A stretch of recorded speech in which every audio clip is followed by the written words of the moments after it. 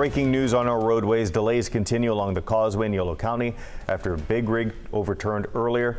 Let's get to KCR3 traffic expert Brian Hickey now with more on what your morning commute is looking like. All right, thanks, Mike. And that crash is clear. Caltrans still has one lane closed on the shoulder there, but we're still feeling the effects of that. As you can see, westbound Interstate 80 and Highway 50 really jammed up, even northbound I-5. We have some video from that scene earlier this morning as they pulled that big rig away from the area. And that big rig was laying on the K-rail, the cement wall on the right-hand shoulder of the road, blocking the number 3 lane. They also had to shut down the number 2 lane so tow trucks could upright that truck, and that really backed traffic up for hours this morning as folks tried to make their way out onto the causeway. As you can see, that badly damaged Cisco truck there, the big rig that was heading out across the causeway early this morning. So the backup still all the way back to I-5 on westbound Interstate 80, westbound Highway 50 all the way from the downtown core as well. And then northbound 5 has been very slow, speeds right around 15 to 20 miles per hour as you're making your way out towards the airport. This has been a detour for folks heading over into Woodland.